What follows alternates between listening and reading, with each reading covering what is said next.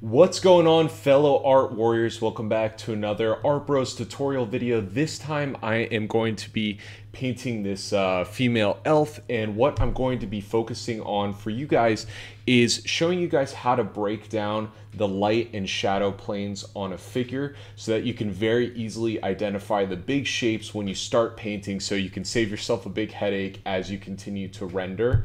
And this is the way that I tend to be thinking while I am painting really anything. I start with the biggest shapes I possibly can and then continue to detail as I go on. And for me, it's just a really easy way to have a sort of step-by-step process and really have a place to go back to understand where the light is and where the shadow is. So if you guys end up liking this video, please be sure to subscribe and also throw us a like. It really helps us out. But let's rewind and show you guys how I did this. All right, guys, so let's get into this. So the reason I chose this reference in particular to study is there's a very clear distinction between light and shadow and warm and cool colors. And the best way to approach a study like this is thinking about the big shapes. And what I want to do is actually, I'm going to draw on the reference first to talk about this. And this isn't exactly the way I paint, but it's the way I think while I'm painting. And for you guys, especially more beginner artists, if you can get into the habit of thinking like this very early on, then you're going to see really huge improvements as you continue to get better with your technical skill. So, all right, let's take a look at this. So it's hopefully pretty obvious that the light is coming in. Let me get a brighter color maybe. The light is coming in from this direction, kind of like from her back right. And it's lighting this side of her face, it's lighting her neck, her shoulders, her hair, blah, blah, blah. But what I actually want to do is be thinking about her almost like a 3D model and thinking about the planes that the light hits and where those planes shift and where they would drop off into shadow. So let's maybe plot out the light first. So I'm actually going to be drawing where I'm seeing the biggest portions of light hitting the figure. So I'm going to block out the light, and then I'm going to block out the shadow, and then lastly we're going to talk about occlusion shadows before I even start painting.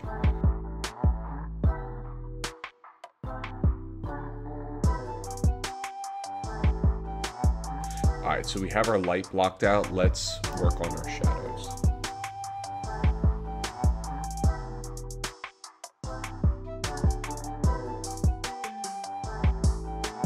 Okay, so what's very interesting about this is obviously like her whole face is lit, but that's because there is this cool blue sky pointing directly down and all around her, right? So you get that blue light bouncing kind of everywhere. Obviously the sunlight is stronger than the skylight, so it's overpowering these portions of her body. But if we just like turned off the skylight, pretty much the whole other side of her face would be completely in shadow.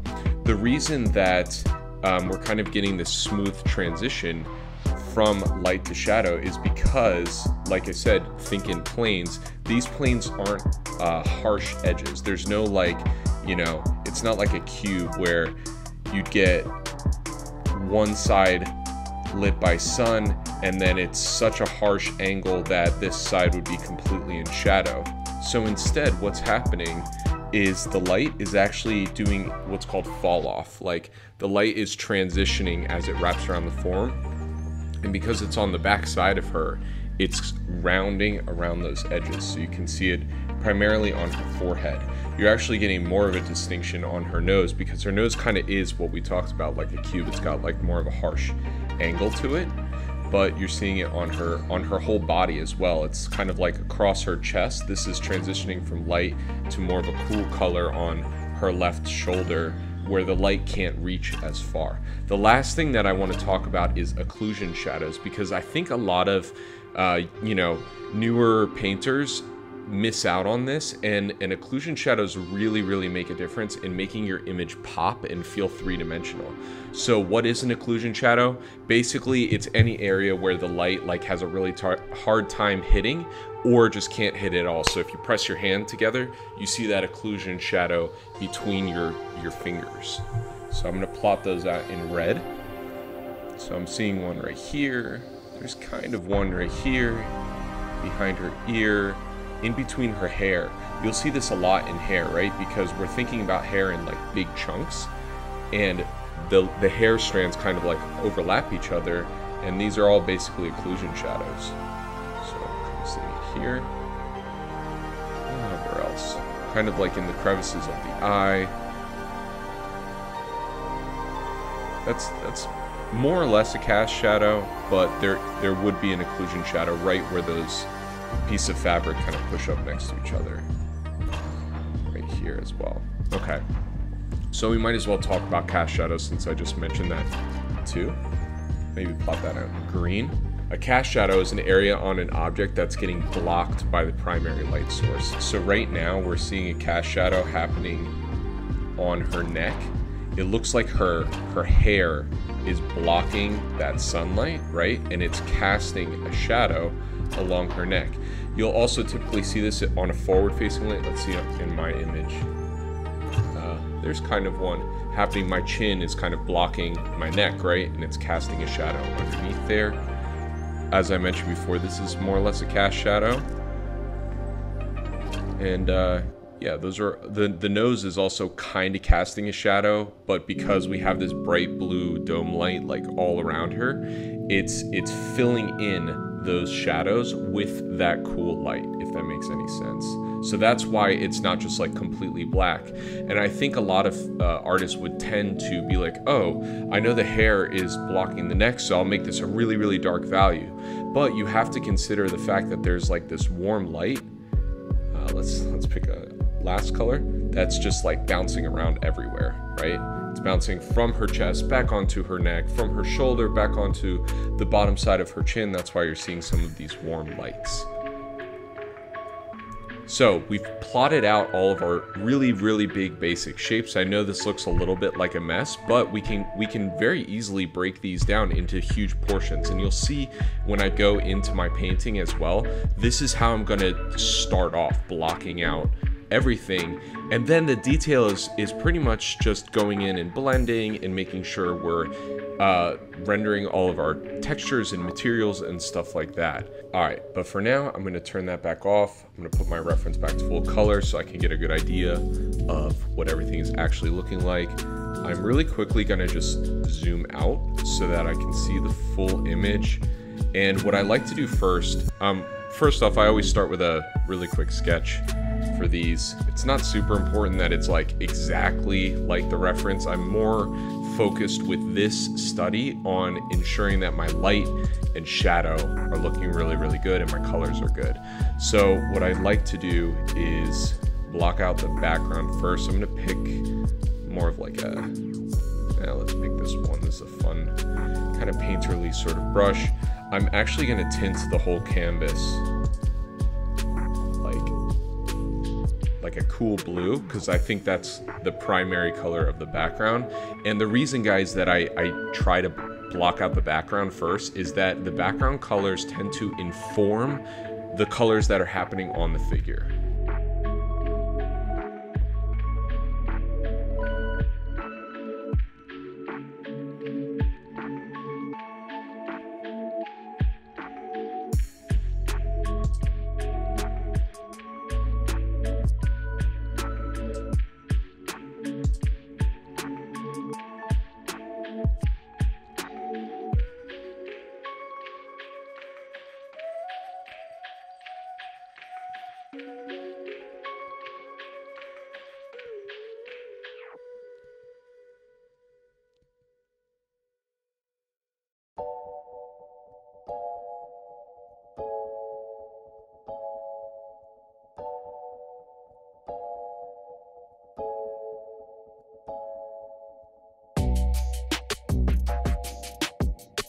All right, at this point, I'm trying to make sure I'm not going super detailed with everything. I'm being a little bit more expressive with my paint strokes. I'm just trying to lay down enough of a base so that I have color information to pull from. So let's get into the character. First thing I'm going to do is I'm going to block her all in with a solid flat color, and then as you'll see, we are going to block out those big shapes like we talked about.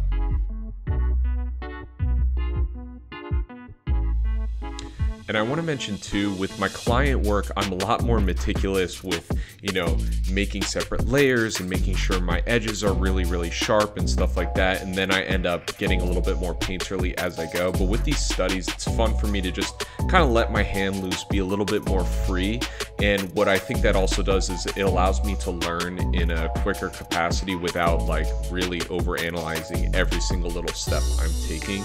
I have enough of a step-by-step process of sketch, background, flat character, then rendering out the character that, I at least have some sort of process. But yeah, it's fun with the studies to just be a little bit more loose with everything. All right, at this point we can really focus back on the character. As you see, I turned this light shape layer thing back on so that I can kind of see where I'm working. And I'll probably just be turning that on and off just so I can make sure I'm following my shapes the best I can.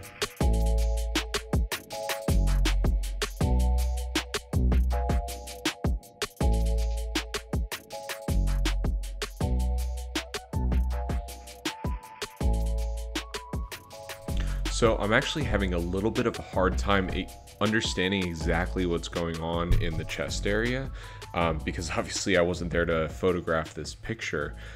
So what you kind of have to do is use your best judgment in terms of understanding, or at least trying to understand like what's actually going on. I'm seeing right now it almost looks like a cast shadow here. So I don't know if maybe there was something in front of the light, like a tree branch or something like that, that's casting a shadow, or if this is just a dark part. These are like dark parts of the fur vest. I'm not totally sure. I'm just seeing some of this blue light here, but these are the kinds of things that even if you're a very experienced artist, you might run into, and you kind of have to just use your best judgment and try your best to block out this light and shadow.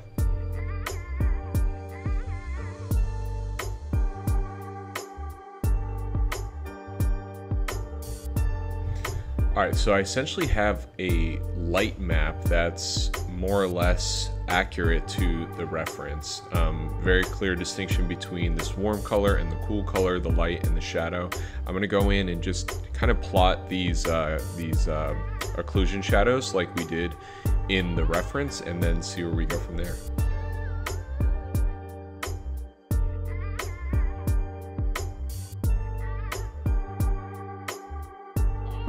Alright, so what's actually really cool about this is that you'll see if I turn my line layer off, we're starting to get the form of the figure with just three colors. We've got this warm light, we've got the cool light, and then we have these occlusion shadows, which are kind of describing where all of these really tight forms are pinching together. So at the end of the day, I'm going to kind of sort of paint over everything, but this gives me an extremely good base of understanding my form and where these lights and shadows are transitioning. So again, like, I maybe wouldn't necessarily start this way every single time I do a painting, but I did this to show you guys how easily you can describe realistic forms with just a couple colors. All right, now let's get into the painting part.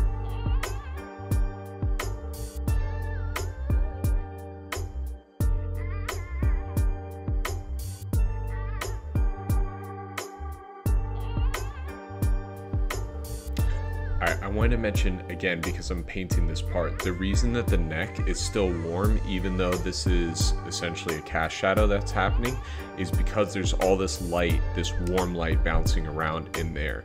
Whereas on her left cheek, for example, there's no other object that's bouncing that warm light back onto her face. So it's pretty much just straight skylight that's hitting her face.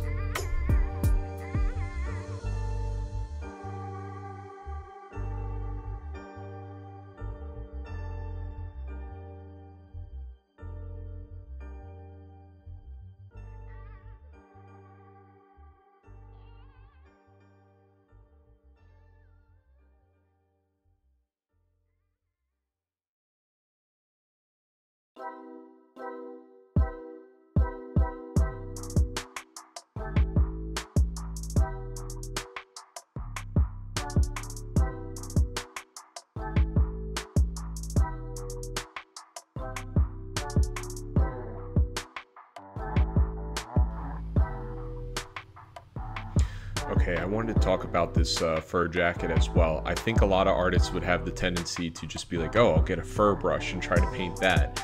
And what my strategy is going to be is try to look for those big shapes of color like we've been talking about before, blend them out into almost more of a softer matte material. It's almost going to look a little bit mushy at first, but then as I tidy stuff up, I'm going to do some blending trickery to kind of get some of that fur material, and we'll talk about that once we get there.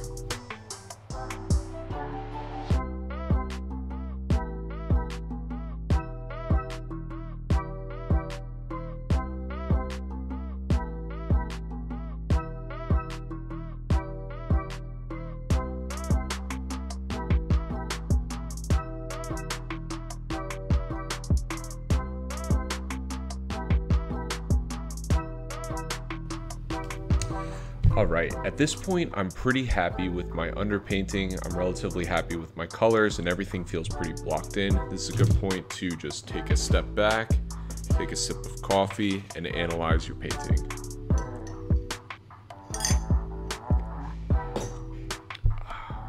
All right, so this is pretty much the same strategy I use when I do a client piece as well. I'll do kind of an underpainting under my lines, block it up enough so that I know what the heck is going on, and then I will start painting over top of my lines, or depending on the painting, I might just like remove my line layer and use it as a reference and paint opaquely. But I think in this case, my lines are doing like a lot of the heavy lifting in terms of the shape and the form, so I'm going to leave them. But what I did do earlier is I set them to a multiply layer. I'm gonna just lower the opacity on that just a little bit, so I still have them as a reference, but I don't want them so dark that they're like interfering with the colors of my paint, because when you mix black with colors you don't want to be gray, it ends up not being great. So what multiply does is it kind of allows like some color information to pop through, especially if you lower the opacity. I'm also going to be brave right now and just merge my layers. I'm going to make a duplicate just in case, but I'm going to merge my layers. It actually looks like this is like semi-transparent too. Let's see what happens when yeah, I kind of gave it some more pop as well. Okay, perfect. All right, I think this gives me a really good base. I'm going to just start painting over, and at this point just looking at my reference, rendering, and yeah, I'll let you guys know if I run into any other trouble.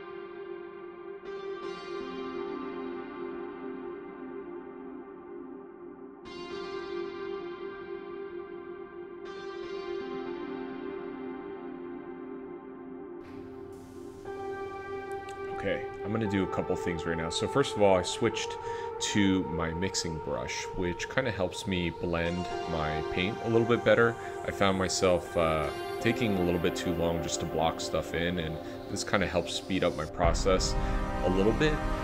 The other thing too is I am going to check my values. So I go to my adjustments layer, I click on black and white, that puts my image in black and white, and then also I'm gonna do this on the reference. And we can very clearly see that I'm not quite hitting some of my bright values. Everything's feeling a little bit too muted on my end. Her eyes are also looking just a little bit too big. I'm not caring too much about how stylized this ends up being. Again, I'm more caring about color and light and stuff like that, but I might want to fix that. Oh, last thing too, let's flip our image just so that we can kind of see if anything is looking super wonky. So I have this set up to a hotkey. I'm even have to go into your preferences to do that. Yeah, I like the positioning of her face and everything. Looks pretty solid. It's just her eyes look kind of weird right now, so. Alright, let's get back to it.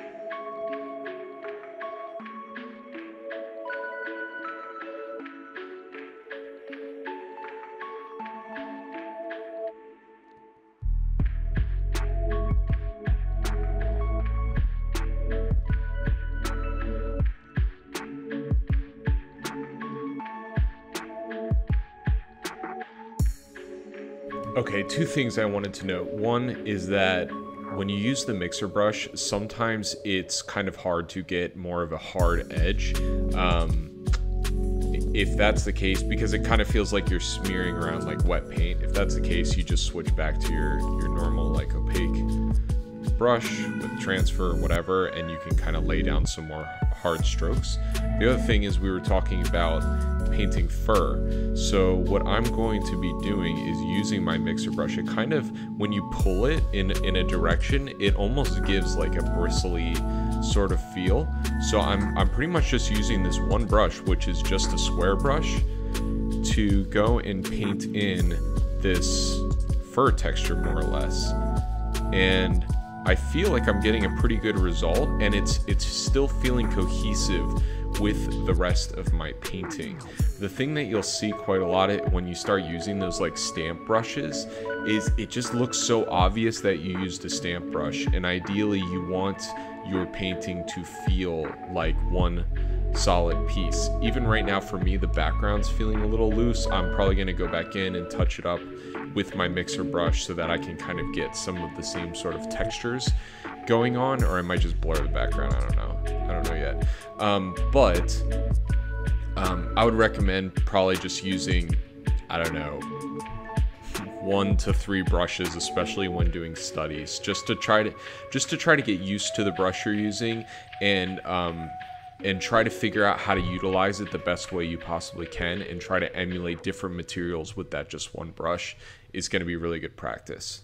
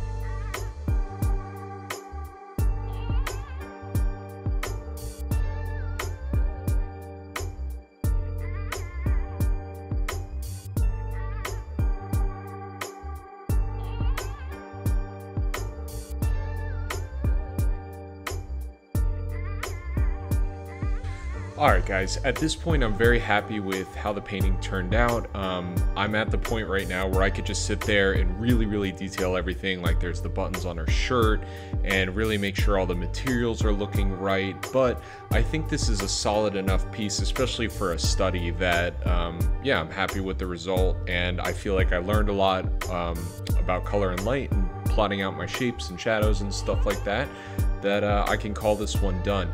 If this was a client piece, this would probably be the stage where I'd consider this like 80 to 90%, where I would like take a step back for a couple hours or maybe even a whole day and then come back to it and polish it up and make sure everything is like as rendered as possible.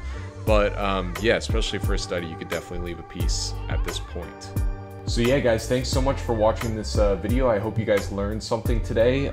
This was a lot of fun for me, and this is actually how I think about plotting out my lights and shadows when I'm painting. So if you guys have any questions, feel free to hit me up in the comment section. I'll be sure to respond. But otherwise, keep on drawing, everyone. See you guys next time.